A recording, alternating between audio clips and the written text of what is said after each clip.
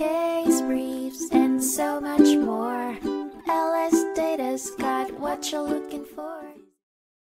In the 1978 Supreme Court case Carey v. Piphus, 2 students in Chicago, Piphus and Brisco, were suspended from their high school for 20 days without the proper procedures being followed. The principal believed they had been smoking marijuana during school hours and imposed the 20-day suspension for drug use. Piphus and his mother filed a lawsuit seeking declaratory and injunctive relief, as well as actual and punitive damages in the amount of $3,000. The Court of Appeals ruled that the students were entitled to substantial non-punitive damages even if the suspensions were justified. However, the Supreme Court disagreed, stating that in the absence of proof of actual injury, the students were only entitled to recover nominal damages, or a very small amount of money. Ultimately, the court decided that the respondents could only receive nominal damages, not exceeding $1, from the petitioners due to their failure to prove actual injury. The case was then sent back for further proceedings in accordance with this ruling.